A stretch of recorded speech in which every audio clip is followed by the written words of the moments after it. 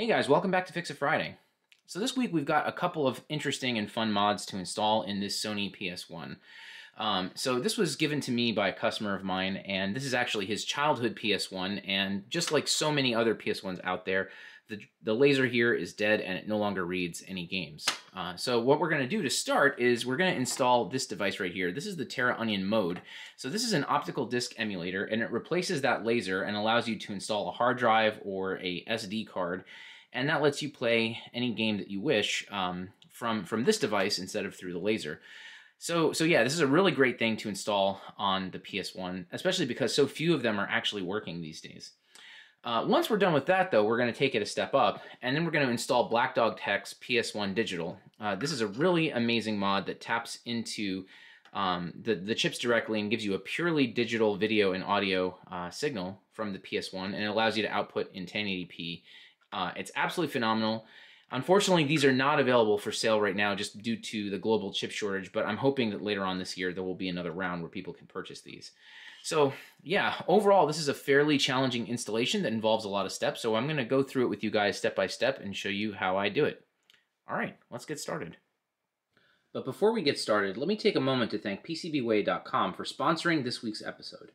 I'm constantly building open source projects as part of my work, and I can always count on PCBWay to manufacture high-quality PCBs that get to me quickly.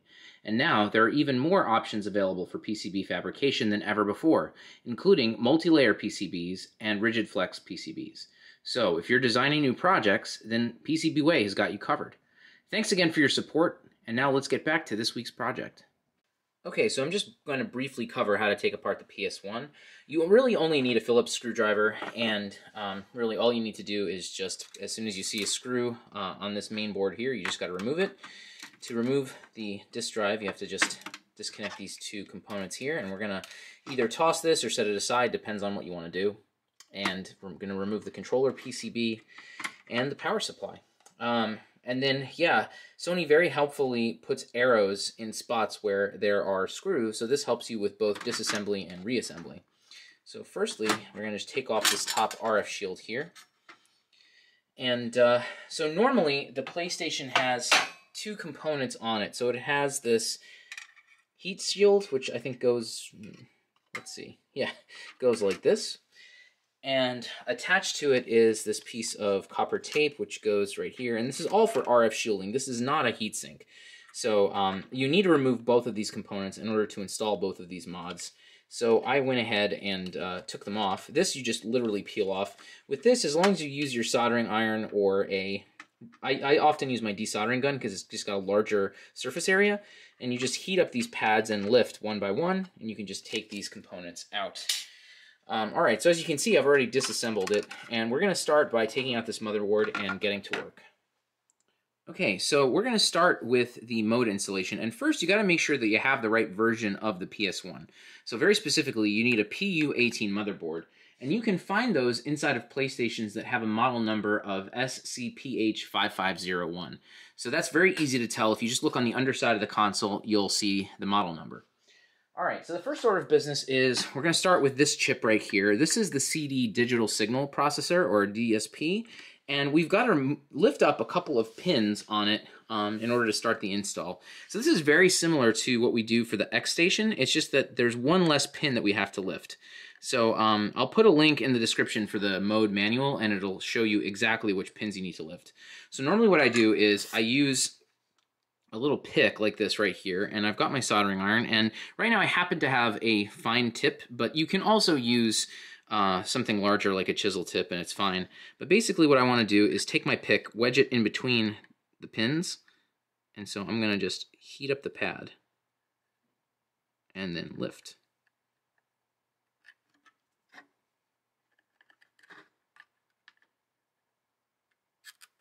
There we go. And this one came up nice and straight, and I'm going to bend it all the way up. This is just to prevent it from ever coming down and, you know, bumping into anything else or what have you. So I'm going to go ahead and lift all these pins.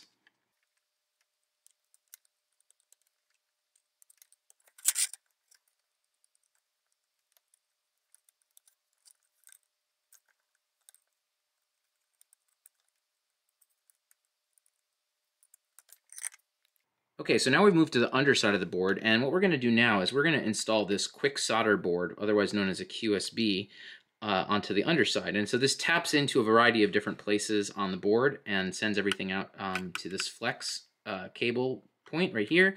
And this also supplies power, I believe, as well. So what we're going to be doing is we have to first scrape away 2 vias because there's solder resist on top of them, which means that if you try soldering to these places, you're not going to have any stick. So one of them is right over here. The second one is all the way over here. And so what I'm going to do is I have a fine scalpel here, and I'm just going to scrape these vias. You want to be careful. You want to only scrape the via, and you don't want to be too aggressive and cut it, or cut anything else, or scrape anything else. But after a short bit of scraping, eventually the area will be shiny, and that means you've gotten to the copper level. Okay, so that should be good. So I'm just going to test with a little bit of solder.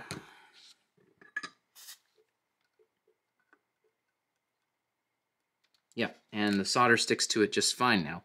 So I'm going to go ahead and scrape away the other one, and then we're going to go ahead and start installing the quick solder board. Okay, so to do the QSB, I start by getting it positioned with a couple of anchor points.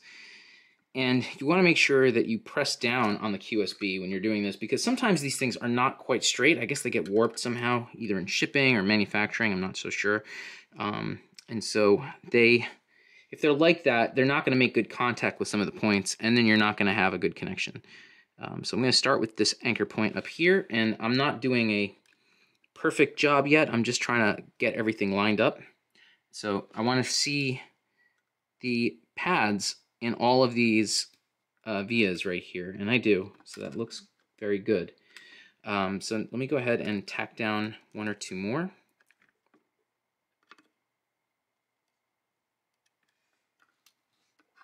And then let's do this one here. This is one of those vias I scraped up. Okay, so you can see I'm just holding down and soldering. Okay, so now we're going to use quite a lot of flux, and we're going to go point by point and solder these. And I'm going to leave my iron in each of these vias for some time just to make sure that the solder from the via mixes with the pad and there's actually contact, because you can't necessarily tell from up above here if you have good contact. All right, so let's get started with that.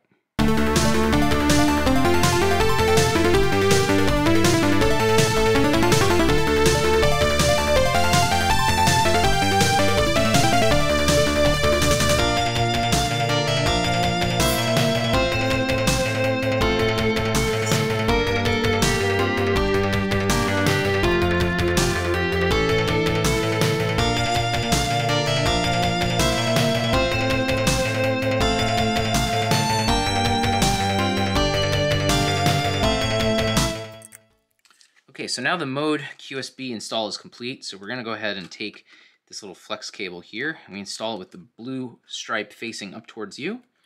Just lock it in, and then we're going to go ahead and take this power cord here, plug it in right here.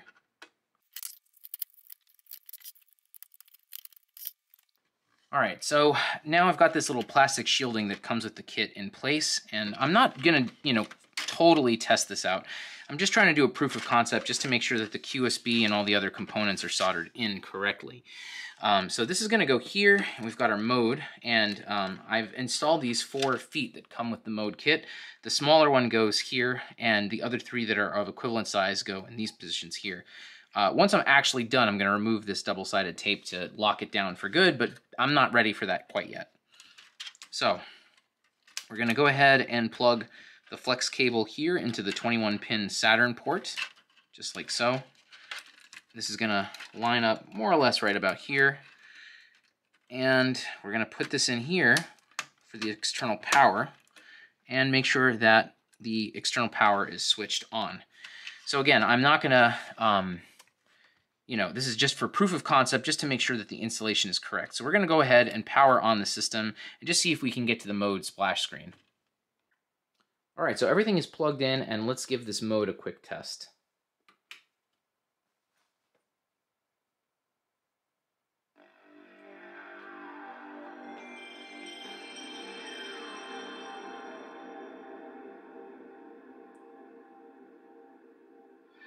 All right, so if you get to this screen, then you know that everything is working. If it goes straight to the memory screen, then either there's an issue with the pins that you lifted, or more likely there's some kind of problem with the quick solder board, and maybe just one or more of the points are not connected properly.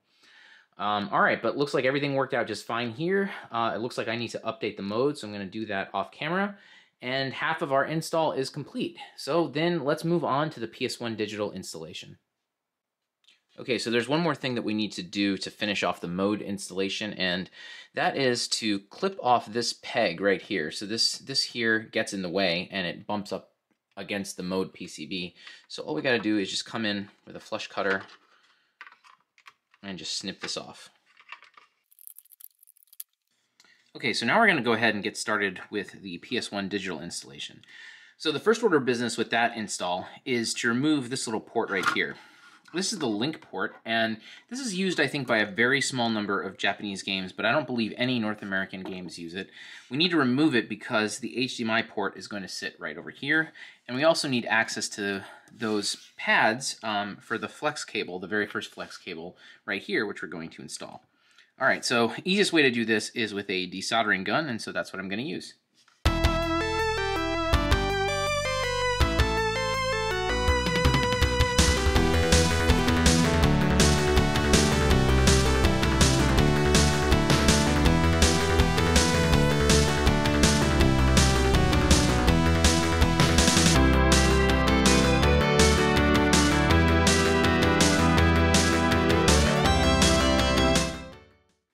Alright, so the first flex cable that we're going to install is this one right here. This goes exactly where the link port used to be, and if you take a look at the text over here, you can see that all these flex cables tell you which side goes up, so that's really important just so you don't accidentally, flip this thing around and install it backwards. You definitely don't want to do that. So this one's really not bad at all. I'm just going to hold it down and solder all of these points into place and just make sure everything is lined up.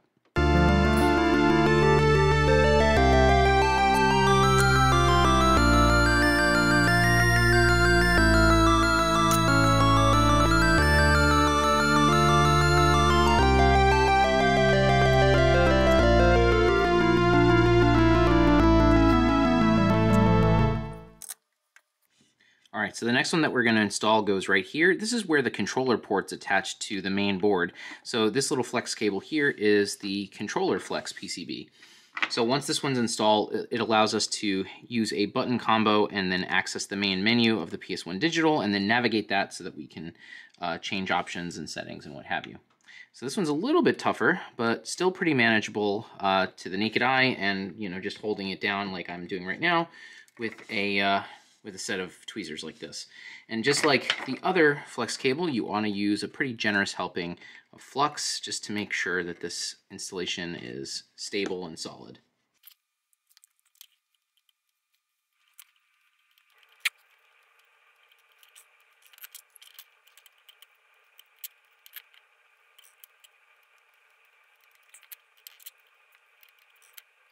Okay, so now we're getting to some more challenging flex cables. So this is the third one. This is the audio flex. So it solders onto this chip right here, and it goes on the furthest pin to the bottom here on your screen. And I would say, yeah, this one is comparable in difficulty to some of the ones you might see on, like, say, the DC Digital or some of the other digital mods that are out there. It's definitely tricky because the pin spacing is tight, and then there's some components that kind of get in the way. So you definitely want to take your time with this. I recommend very strongly that if you have a magnifying lens or a microscope that you use it for this step. And I also recommend that if this becomes to be too much for you, then stop here and have a professional install it, because if you can't get this one, then you're going to have a really hard time with the final chip, which is right over here. Otherwise, the steps are the same. You're going to use a lot of flux, and you want to go carefully pin by pin. You may have some bridges, but that's okay. You can always wick away that extra solder and clear out those bridges. So let's go ahead and just start by trying to get it tacked down. And then once it's tacked down, I'll come in with my iron and try to clean it up some more.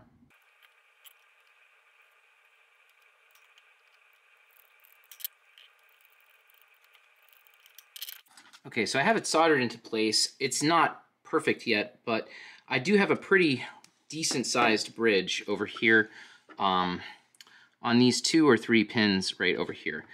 But that's not a reason to panic. It's something that you can address very easily. So what I'm going to do is just add a little bit of flux to both the area and to this solder braid here. And I'm just going to heat up that area and wick it away.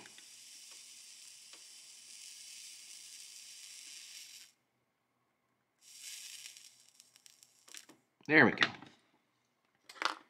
Okay, so it's mostly in place. I'm going to go ahead and use my microscope to get in a little bit deeper and just make sure that these connections are good. Like I said, I don't believe that they are. This is just a good first pass, but I'm going to go ahead and take a more careful look at it. And then we'll be back in a second to do the final and most challenging part of the installation. Okay, so I went back and cleaned up the audio flex install, and here it is up close, and you can see that all of the pins are nice and aligned and not bridged together. Okay, so to start with doing the GPU flex, you first have to remove this small little resistor that is right there next to the GPU, and it's just in the way, and so you got to remove it really quickly with some solder. Now, the next thing you've got to do is align your flex cable, and it's aligned so that the leftmost pad is actually not touching the GPU, it's touching that little anchor point.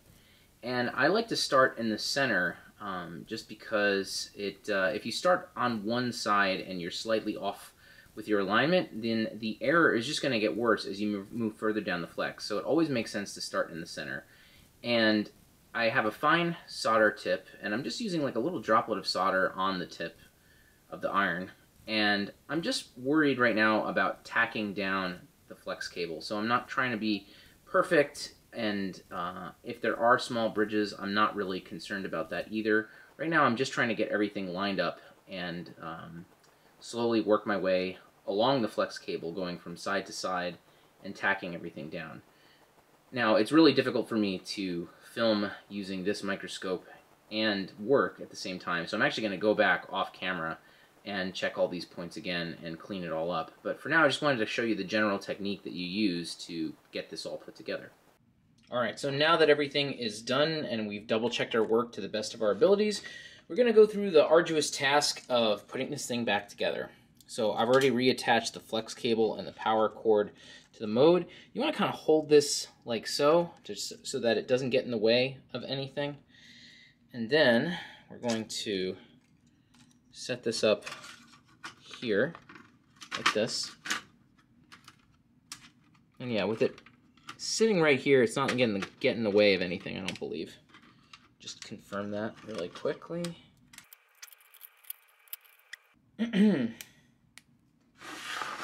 Alright, so next thing we're going to do is we're going to put these little posts here.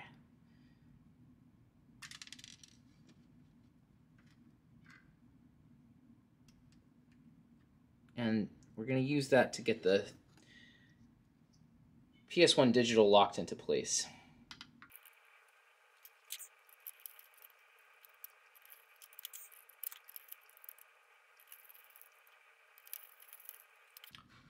Alright, so we can start by attaching all the flex cables.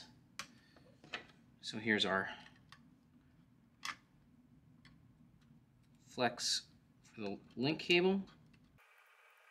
Here's our audio flex. Here's our controller flex. And finally, here's our GPU flex. So there's going to be a little bit of adhesive over here, tucked away on the GPU flex. So we're going to just expose that by lifting up this little pad. And now we're going to lift up the flex again. Lock it in, and then just kind of push onto the adhesive, and it will stick there once everything closes up. Okay, so one of the last things we're going to do as a troubleshooting measure is just to test for any shorts on the 5-volt rail and the 3.3 volt rail. So I have my multimeter set up here in continuity mode, which is this icon right here. So if there is a short between the rails, if you'll hear a solid tone like that. So what I'm going to do is I'm going to put this probe right here. This is ground, and now this little via right here is the 3.3 volt rail, and we don't have a short there. This little one here, this is for the 5 volt rail, which is used for audio, and we're good there too. All right, so let's keep going with the installation. Okay, so we're going to install this little Wi-Fi module. This is just the antenna that's used for detecting updates and downloading them to the PS1Digital. You just plug it into this little socket right here.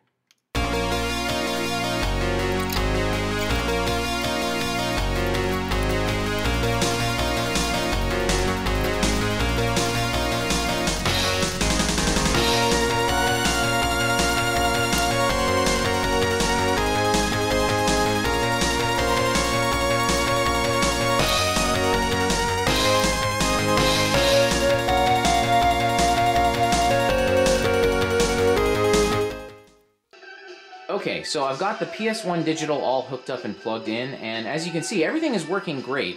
And I just wanted to show you this really quick. So if you go into the test menu on the PS1Digital, and that's accomplished by pressing the 2 bottom triggers, the X and the square button, and start, and that gets you into this PS1Digital test menu, and this allows you to just make sure that the connection to the DPU flex are good. As you can see, there's a whole bunch of hearts on all of those signals. That indicates that all of those connections are solid. If there was an X on any of those, then that would indicate that there's some sort of problem.